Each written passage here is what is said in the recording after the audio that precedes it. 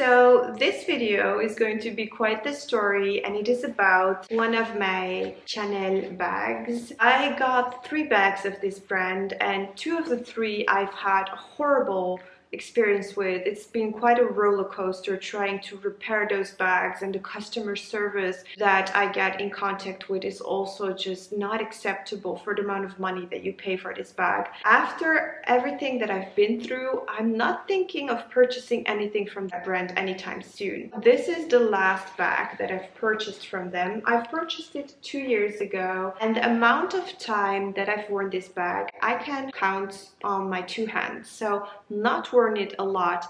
And I chose to talk about this bag in this video particularly because this color is definitely and obviously not a color you wear a lot. I only wear this to dinner, maybe brunches, spends more time on a table or on the back of my chair than me holding it or carrying it. It almost feels like I'm not holding a Chanel bag in my hand, but a Primark bag. I really can genuinely say if I would have purchased this bag at Primark, I would have gotten a better experience with me trying to get the bag in for repair or refund or something than with this brand. Chanel is trying to be the next Hermes, and they're trying to make these classic bags basically out of reach. These bags are very hard to get your hands on. I wanted to complete my collection of this brand with a mini size in a very bright color, so I was thinking of either pink, pop of like blue, or yellow. So I wanted 3 colors. I contacted a few SAs in the country that I lived in, but I didn't have any luck. And I went to Paris on a city trip with my husband, got some contact information of the SAs over there as well, so they could help me out or contact me if they would get this bag in either one of those colors. A few months passed. I was back in my country, and then one of the SAs of one of the stores in Paris, she sent me a WhatsApp, contacted me that this bag was in this color, and it's not this one. She knew that I would be driving from my country to Paris to get the bag. I tried to convince my husband to drive all the way to Paris for a bag, which he just doesn't understand. For him, it was just us driving 4 or 5 hours for a stupid bag, basically. But I convinced him, and we went on our road trip to Paris. We went into that store, and it was very hard to kind of find that essay. She wasn't responding to my messages anymore. It took us 15 minutes being sent back and forth from that person to finally being in contact with the right person. So she took us to another place, and she sat us down and she brought the bag to me, and she obviously had seen that bag before. We were as customers seeing it for the first time, but she didn't. So she kind of unwrapped it for us and she showed me the bag, and she looked at it as well. She saw how it looked like, and she told me like, oh, it's just perfect, here is your bag.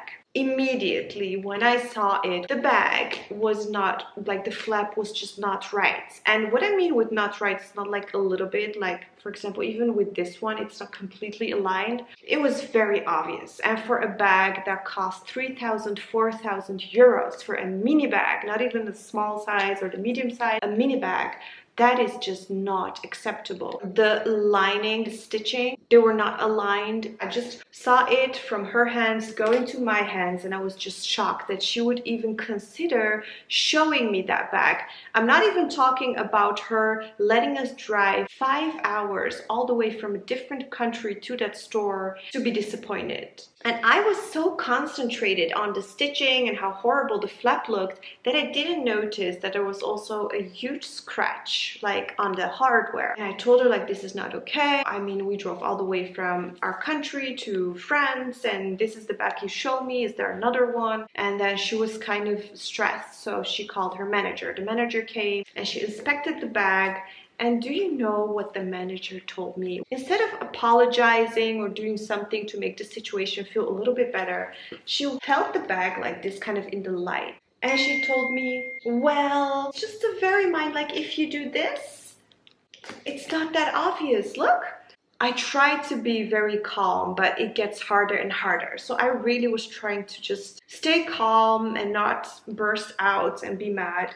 And I told her, like, look, I'm not going to spend that much money on a bag and then try to fix the flap every 5 minutes. When I was talking to the manager, like they already held the bag and saw it themselves, I noticed the scratch that was on the hardware. And I told her, like, oh my God, there's a scratch. They kind of started talking in French to each other. And then the girl told me, like, well, my manager tells me that this bag, it has a huge default and our store refuses to sell such a faulty bag to you.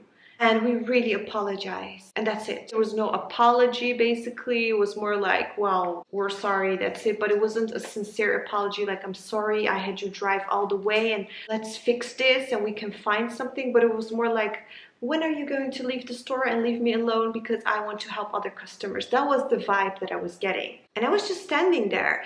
You made me drive 5 hours all the way from a different country to your store because I want this bag so much. And there's a huge scratch on the hardware and this is not aligned. I'm not even going to talk on the other faults it might have had because I didn't even bother to inspect it. But is that really the service that Chanel gives their customers? I really wanted to buy the bag and you're not even coming with a proper solution to the problem. You're just going to look at me and wait for me to leave the store with my husband and pretend nothing happened. There wasn't anything that they could do or wanted to do, basically. And I was just left there. I don't define brands by just one experience, but it has been from my other bags as well. It has just been such a roller coaster that it really has come up until the point that I'm just like, are you serious? This is not okay for a luxury brand, and this is not even a low price point luxury brand. We're talking about a very high price point here. But again, I waited, and then 6 months later in my country, they finally had this bag because when I saw the color in person, I didn't want the other colors anymore. I really wanted this color. When you are not on the priority list, you're kind of just like, when no one else wants it, then you might have a chance on getting this bag. So that is my only luck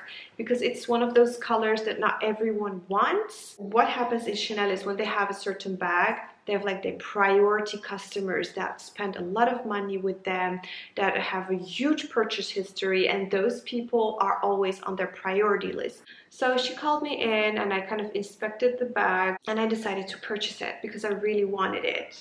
And then this is a color, like I said, that you don't wear that much. It's like a very bright fuchsia pink color.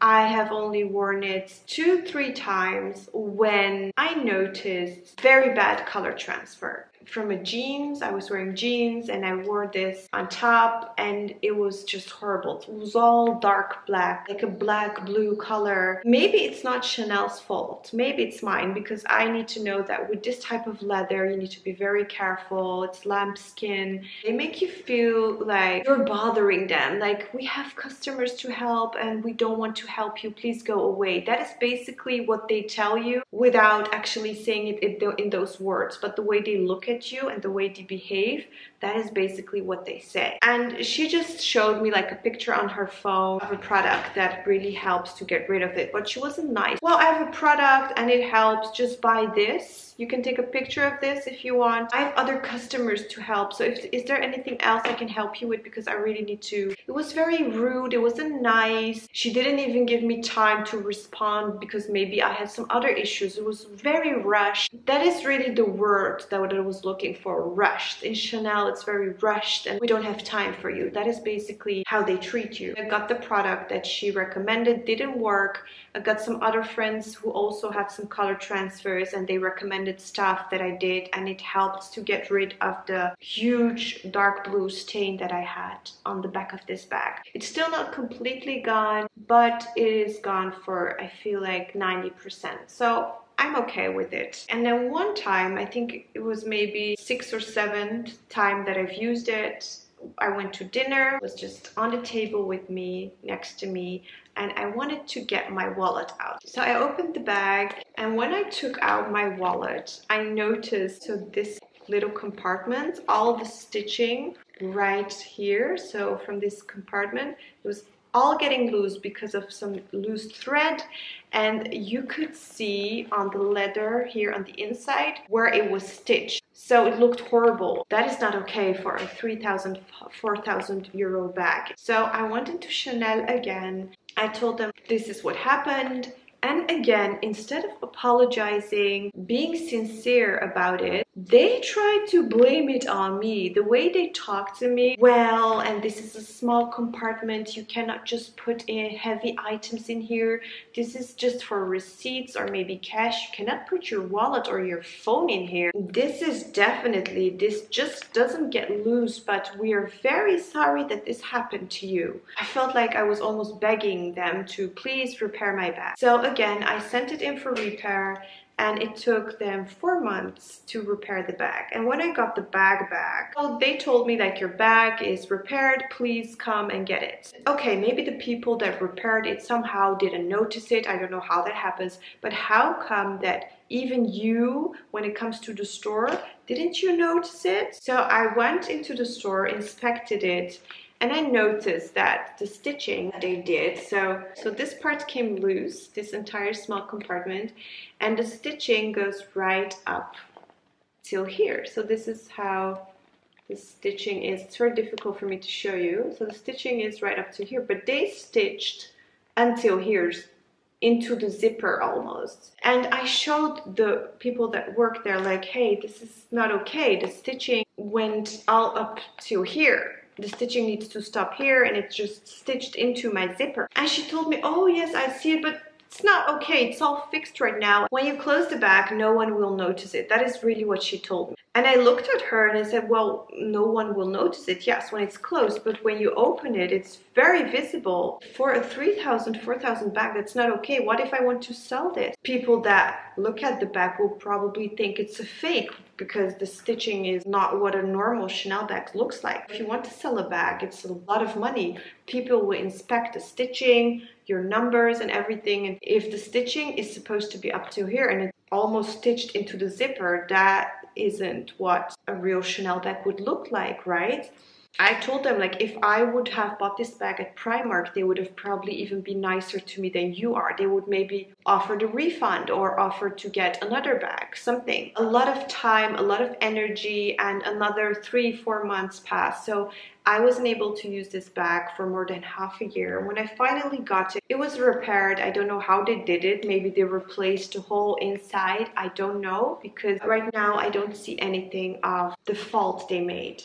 But now we come to the quality part. This bag, like I said, 2 years old. I've used it for only 9, 8, I don't know, that much time. Haven't spent a lot of time carrying this bag, mostly on tables when I'm having dinner or brunches. And for this price and for the amount of time that I've carried it, how it looks like right now, it's not okay. It's starting to scratch off. The silver is just rusting, basically. Can you see that? I have a lot of scratches as well, like small scratches, but here this is very visible. If I would go to, in Turkey or China, I would go to like a high quality place where they make replicas that are like of AAA quality. I really think that they would be able to pull off making this bag in a way better quality than this one is. And then the real one would look fake and the fake one would look real. A lot of mini scratches. I don't know if the scratches will be picked up by the camera.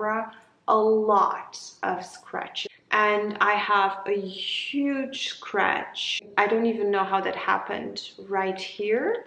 Color transfer is not completely gone, and then also the straps, the sides of the straps, like the side of the leather that's inside the hardware, also starts to look very worn out. I don't know how that happens. Almost like I've been using it for a very long time. Like the sides of the leather in this strap looks very worn out. This side of the leather is just poking out. Even if I just put it like this, it doesn't look straight. Once I took a picture with this bag, I got a comment once when I held this bag next to my body. They kind of told me that it's obvious that you photoshopped your body and made it look smaller because your bag is like going this way and it's not straight. Some of my Primark bags, I have a few Primark bags, like weekend bags, and they also have a little bit of hardware. They haven't gone rusting, and I've used those weekend bags, like they're huge bags that I use when I go on vacation or when I go to someone else's house and spend like the weekend. They're very cute and their hardware hasn't gone rusting, and this one does. Okay, I'm not even done yet. Okay, we're just getting started. Here, because of this part, it kind of pulls up to be able to fit in here. Right here, it starts to get very wrinkly and you have a huge mark. This part is very tight because here it's loose and here it gets pulled up for it to fit into each other. It looks so worn out. This bag, it really looks like I've worn this so much, and I'm scared what will happen if what this bag will look like in 10 years. The quality of the leather is not okay, the quality of the straps is not okay, the quality of the hardware is not okay, the shape is not okay, it's not holding well also, but that is very hard for the camera to pick up. There's a lot of fluffy little hairs coming loose from the thread and it's all over the bag.